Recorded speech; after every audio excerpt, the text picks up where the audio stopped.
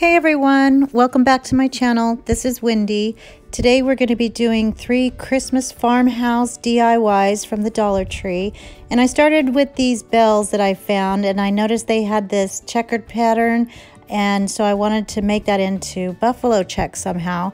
So I'm going to be using this ribbon from Hobby Lobby. I got it for half price, $5. This was at Dollar Tree as well for $1, and it's super cute, I think, with the burlap little sack. This lamb's ear is from Walmart for $2. Some wire cutters and paddle wire, hot glue gun, and some Waverly white chalk paint and some apple barrel black paint. We're going to use that to make our different grays and make the buffalo plaid. So to start with, we're going to get our bells ready by just taking off the price tag and the little shiny stuff at the top. And I decided that I wanted to paint the entire base with a white foundation so that we could have an evenly distributed color to start with on the base. And the handles were really good for hanging on to it, and I still ended up getting paint all over, but it was a nice coverage on the metal or plastic, shiny plastic too. You want to make sure that you get the inside of the bell because you will kind of see on the inside. And then once you're done painting the entire bell, then you can paint that handle. Those probably won't show, but just in case some of the greenery is, you know, on one side or the other, if it does show, it'll be white. So we're gonna give both bells 2 coats to give it a pretty solid coverage. And then I got a tip from one of our viewers that a hair dryer would help with the dry time, and it really did. So I was very appreciative of that. So now I'm going to pour some of the white and mix it with some black to get our darker gray shade. I got these little containers at the Dollar Tree, and it helps to keep the paint wet so it doesn't dry out. I noticed I was using a lot of paint and losing it. So now I'm going to try and figure out how to do the actual buffalo check pattern. And so I will leave a kind of a graph in the description box to help you so you don't have to try and figure it out yourself. But I'm going to start with the dark gray, and we just go every other square. I'm using a paintbrush that has a flat edge, and it's a pretty good paintbrush, so that will definitely help. You still are not going to get perfect lines, but we want to make sure that it is, that you know that this is homemade and not, you know, we don't want it perfect. So that's a good thing because it definitely is not. But I'm just doing the tops first because you have a nice flat line with the side of the brush. So since I'm going one way, it's a lot easier just to do one side, and then you're going to flip it over and do the bottom half all the way around. And then after you get this layer done, then you'll move on to the next row, which is not exactly how you're supposed to do it, but you'll see what I end up doing in a minute.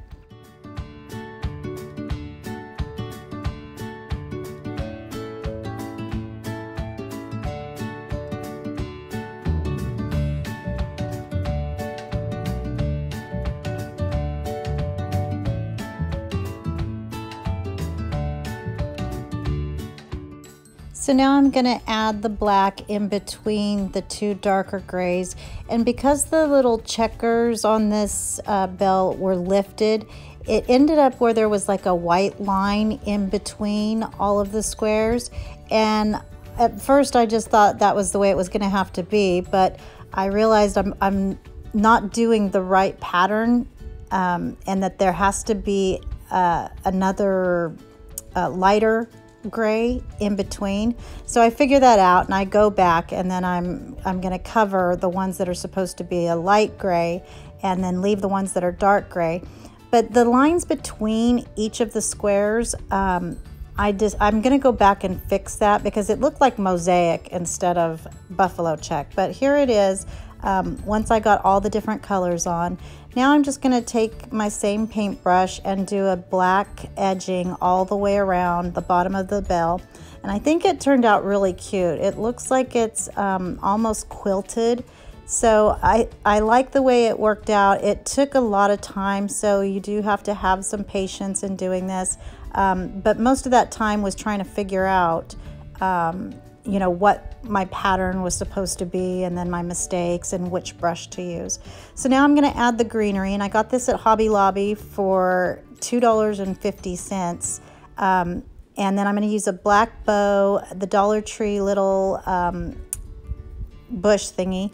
And then I'm going to just connect the two rings at the top using one of those pieces of garland, which I just cut off, and then just using it as a source of connecting it, but at the same time you're going to use it for the greenery embellishment.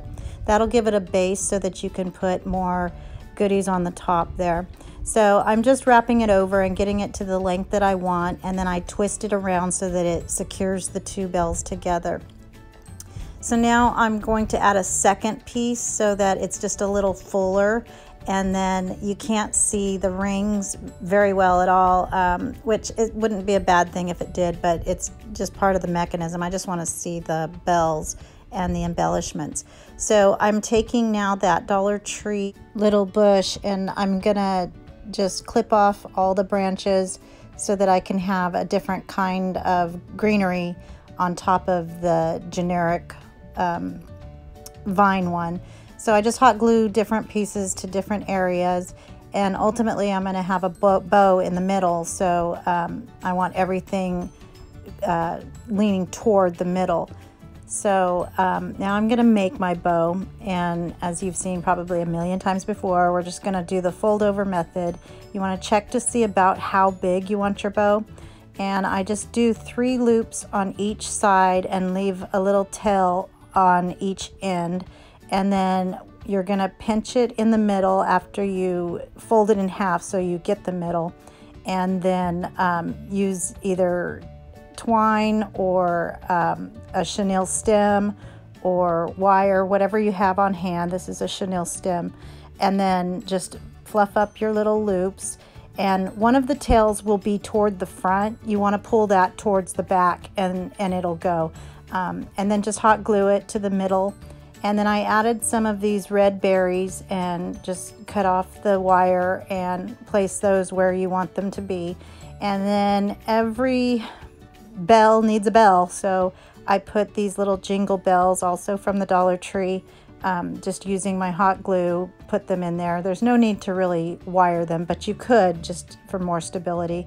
And then just dovetail your ends, and then I like to kind of fluff them up and give them a little bump, and then I want to go ahead and snow it up using my Waverly white chalk paint and a foam brush. I just wiped over the greenery just to get the tips and make it look a little lighter, and it also reveals your glue gun strings.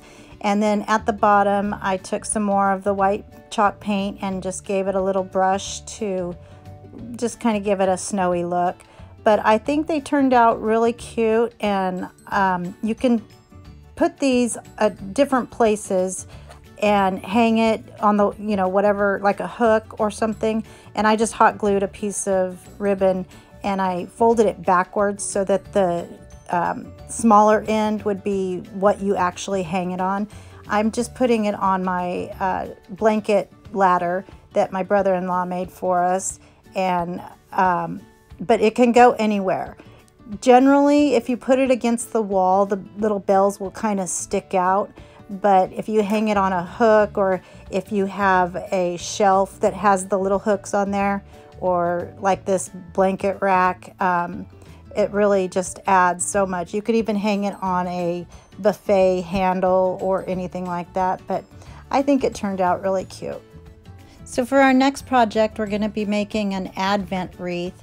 And for this, I got 4 vases from the Dollar Tree, 3 purple and 1 pink. Some eucalyptus leaves from Walmart, and those were $2 per bunch, and there's quite a few in each bunch. And then at the Dollar Tree, they were kind of picked over as far as their greenery, so I got these. They're not too cute, but they'll have new life pretty soon. And then I found the green Christmas tree that we're going to use as some additional greenery. this burlap ribbon I got from Walmart, and I want to say it was about $4.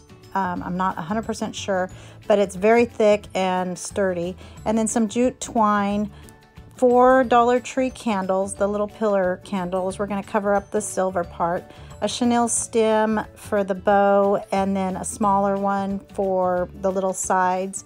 4 of these tags, and I wasn't sure if I was going to use either black or white for the writing on those tags, so I'll decide later.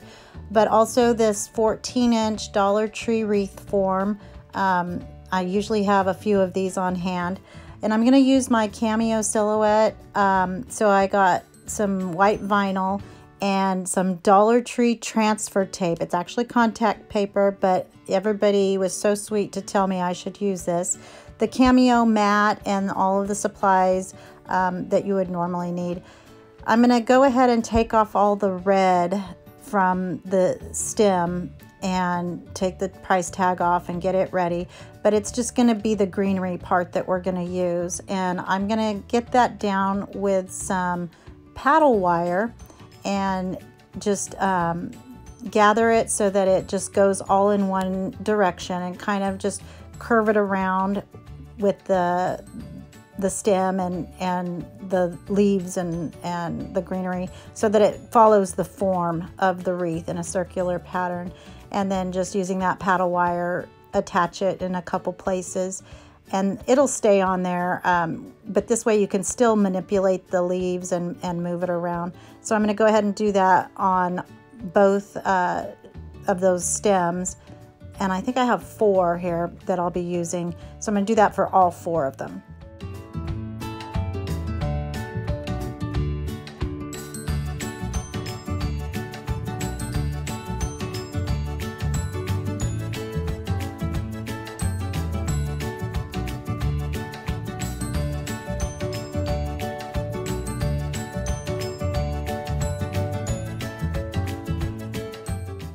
So because I was short of a supply of greenery and picks and things, I decided to use this tree to just cover the rest of the wreath, because I'm going to cover it on top of that with some eucalyptus leaves. And so I just hot glued all of these pieces after I cut them off of that little tree, and it covered over the wire so you don't see the wire, and made a nice little base. I've been shopping since then, so I have more picks, so I won't have to do this. And if you were to make this wreath, you know, it'll be a lot easier if you have more of the picks and greenery. So now I'm just going to cut off the eucalyptus leaves, and I used 2 bunches total, and just place them down. And if you notice, everything is coming to one point, and that's going to be the front of our Advent wreath. So I'm just hot gluing all of the little branches into the greenery below, and just going in one direction on one side and then in the opposite direction on the other side, and then it'll meet in the middle towards the back.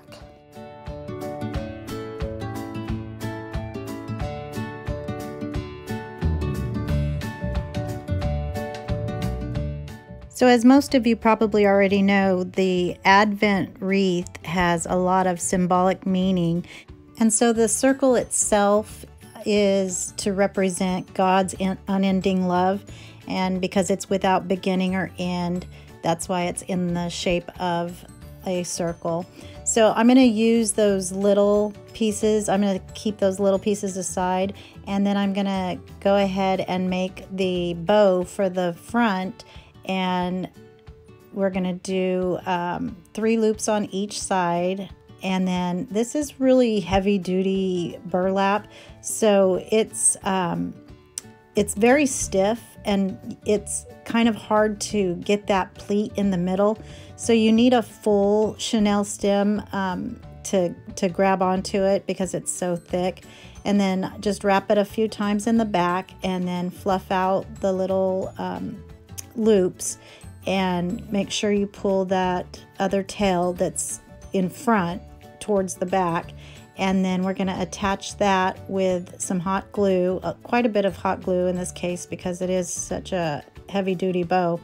And I'm also going to attach it with the chenille stem so it'll reach all the way around, and then just flip it over and twist it a few times. And then I'm going to tuck in the little tails, and using those smaller chenille stems, I'm going to attach it so that it doesn't move either, and push it in through to the back, twist that as well, and then give the ends the dovetail just so it looks cute and complete.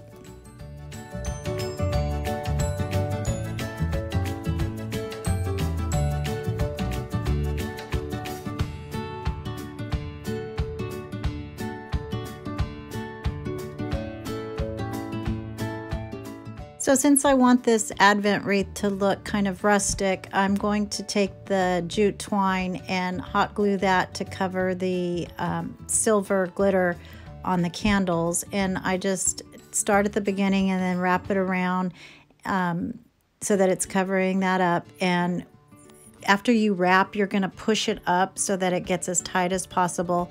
Then when you get to the end, you just take another dab of hot glue and place the twine in there so that it stays, cut it off, and then do that for all 4 of them.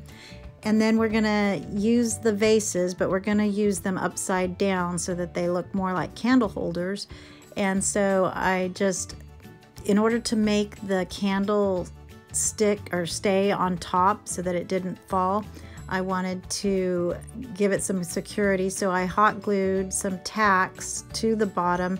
You could probably use 2 just to make them stay totally in place, but this way it'll keep them a little more secure on the top of the candle holders.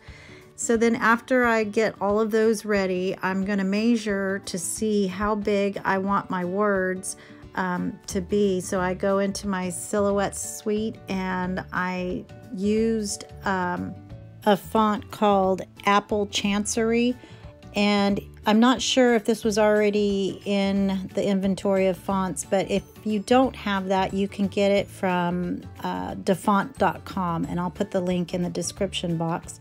So I cut out those words and then I cut those apart, which I shouldn't have done that. I should have kept them all together, but that's an afterthought.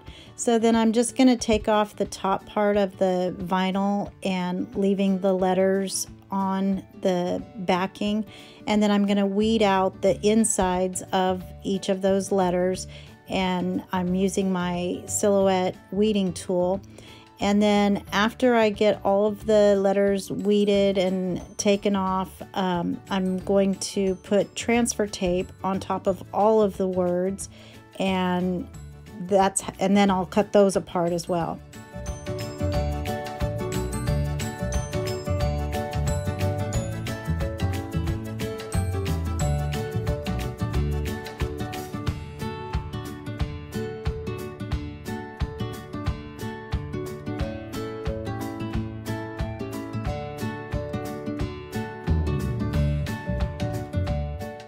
So after I used my squeegee to push down those letters really well, I'm going to take off the backing of the transfer tape and then, or of the vinyl, and then I'm going to place my word in the middle of the jar and make sure it's a clean surface.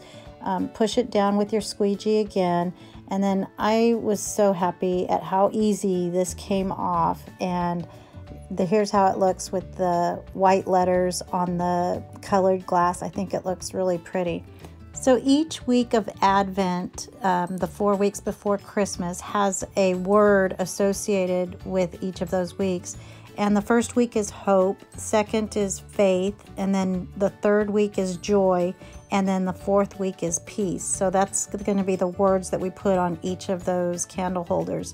And then each of them have a name. So for example, for the first week, it's the prophet's candle, and that is the candle that reminds us that Jesus is coming. The second one is the Bethlehem candle, and it's symbolic of Mary and Joseph's journey to Bethlehem. Then we have the shepherd's candle in the third week, and that is to remind us of the joy the world experienced at Jesus's birth. And then the fourth one is the angel's candle, which represents peace on earth and goodwill toward men. So I was playing around with different fonts, and I was going to do this fun one because I want to teach my family and my my grandkids the different meanings and what the Advent wreath is really all about. But it didn't look good. I thought it was kind of a fun font, but it didn't look good with the writing that we had from the vinyl letters. So I changed it up again, as I often do, and I made it into a more cursive looking handwriting, and then tagged each of those candles and put the twine through the hole of the tag for each of the corresponding candles. And in any kind of cursive writing, even if you don't like your handwriting, if you do downstrokes and make it like a faux calligraphy, I promise you, you will even love your own cursive writing. It just makes any writing look so pretty and elegant and professional. So it's not that I have really good handwriting, it's that it's camouflaged by the faux calligraphy downstroke method.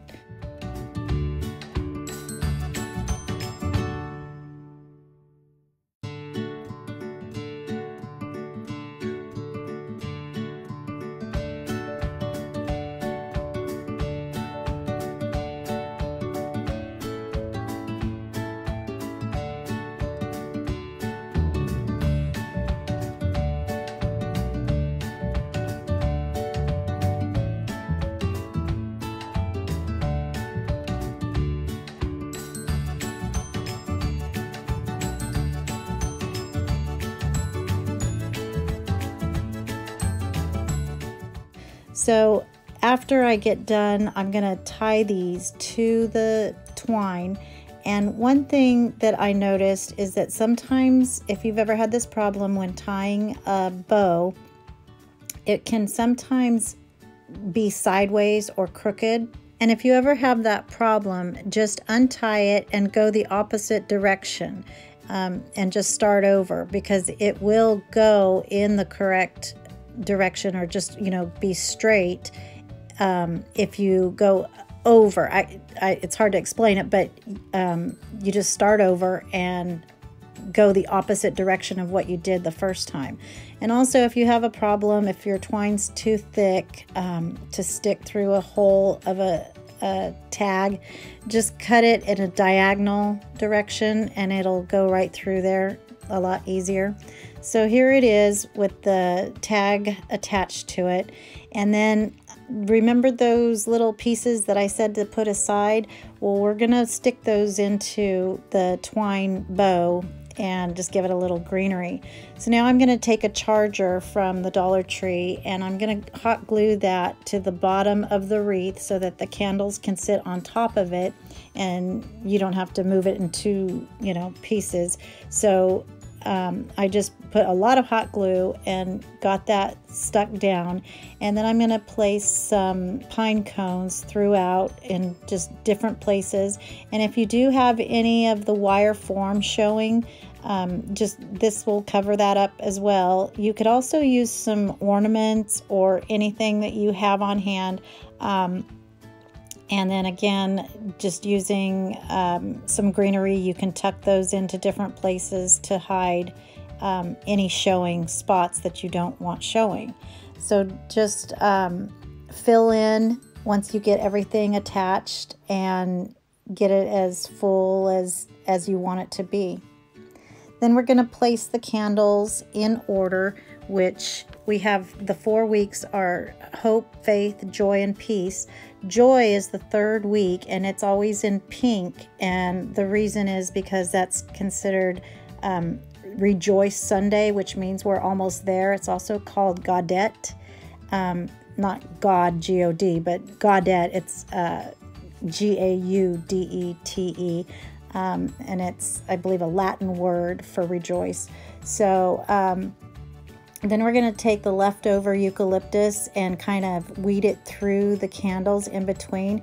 And I faced all the candles at the 4 corners so that you can see it from all 4 sides, no matter where you are. So I'm putting this in the middle of my table, and I actually found this tin tray that I got from Ross a long time ago, but it happened to fit exactly the same circumference of the platter. So I set it inside there, and then I put it all on top of a Lazy Susan so that it turns. And obviously this is optional, but just so that you could see all 4 sides.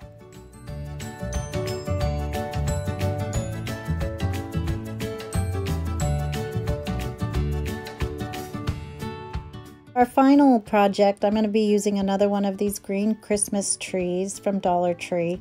Some of these berries in the red. This is a really good red.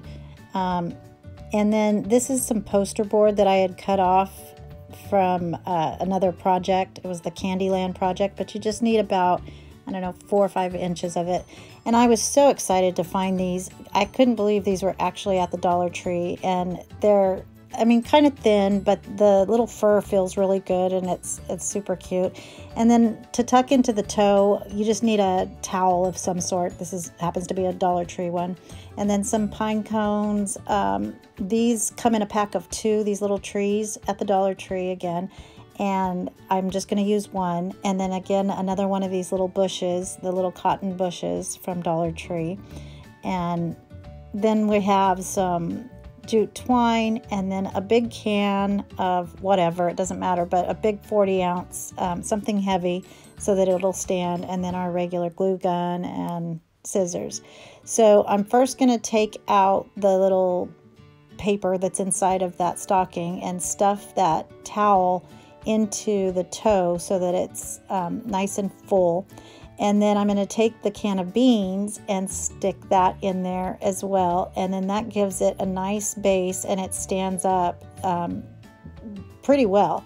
So now I'm going to take the piece of cardboard or poster paper, and that's what's going to hold it open at the top. And so I just folded it real small, and then I opened it up inside. It was a lot easier to do it that way. So now I'm going to take my tree and open it up, but I'm going to keep the back kind of flat so all of the greenery goes towards the front, the little limbs. And this is going to go inside the stocking, and I needed a lifter. So I used an old ribbon spool and hot glued that little bush onto it. And then I'm going to hot glue the green tree and the little white tree where I want those to go, just peeking out of the top of the stocking.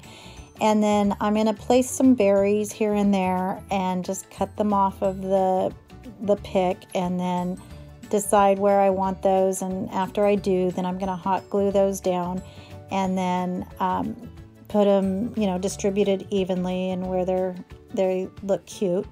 And then I put one of them attached to the front side there.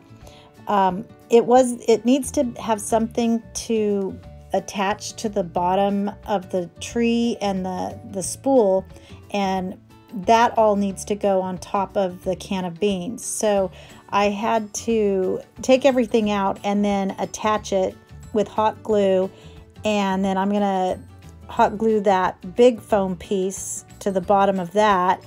Then that whole mechanism, when I also tied a piece of jute twine around the tree so it was more secure.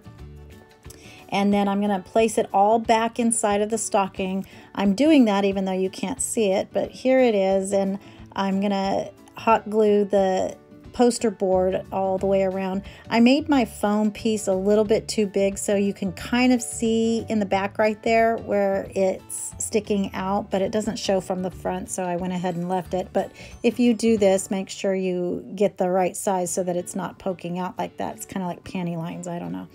But because I wanted it to kind of lean in the natural way a stocking would, it kind of kept tilting over and it wasn't staying in place because it was a little heavy at the top. So I needed to glue that foam board to the top of the can.